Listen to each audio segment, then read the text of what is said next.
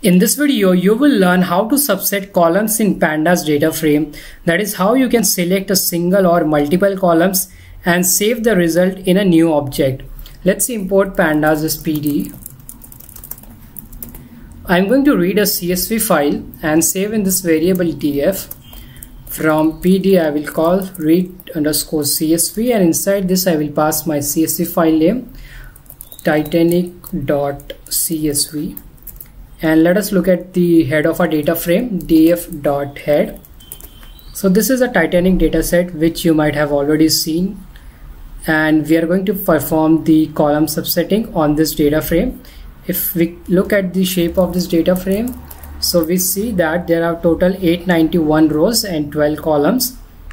Now let's see how to get the values of any column. So here you see we have different columns. Now you just want to get one single column here, let's say P class. So how you can do that? So you have to call this data frame, which is df. So you see here we have saved the result here in df, and then that column name in brackets. So, and inside that you also have to write the quotes. It could be single quotes or double quotes. So I'll write here quotes and then P class. And let us execute the code.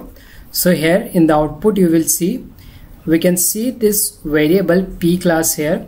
So whenever you want to see just one column, you have to call the data frame name, then you have to give this bracket, and inside this you have to pass the column names. So here you will see, you will get all the results and it will display top 5 and then some of the few results here you will see.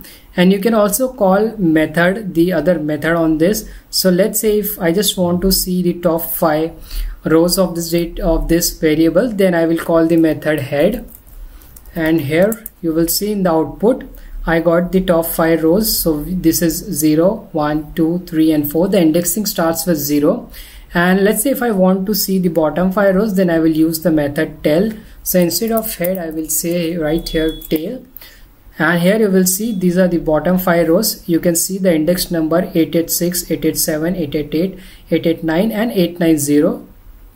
Now let's say you want to save the result of this variable. So I'll remove this, and we have this results here, and now you want to save the result in a new variable. So you can just assign it. So let's say I'll make one variable a, and then I will assign this subsetting column here, and then if I print a, so you will see in a I get the same result. So you can subset that column, and even you can assign the result to a new object. And now let's say you want to get multiple columns, so you have to do the same thing, df and then bracket, and inside this let's say P class. And now there is one difference here. If you pass the second variable here, let's say we have many variables, so we pass the second variable name, and if you pass like this, you will get an error. So it says key error, and key error P class and name.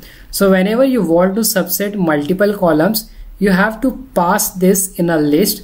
So I'll make one list here, which is I'll have to put one more bracket, and here the closing one. Now if I run this function, I will get the result. So here you will see in the output I got the results.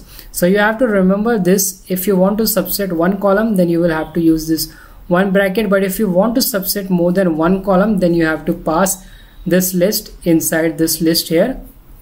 And let's say if you want to subset more than 2 columns, so we will take this age column also, and I'll write here as age here. So here you will see in the output, we can see we got the results for P class, name and age. So whenever you want to subset more than one columns, you will have to use these 2 brackets here.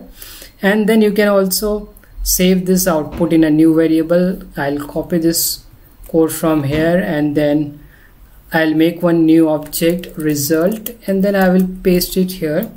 And if I print result, so you will see here in the output I got this data frame which has only this 3 variables, P class, name and age, and I can call all the functions on this data frame.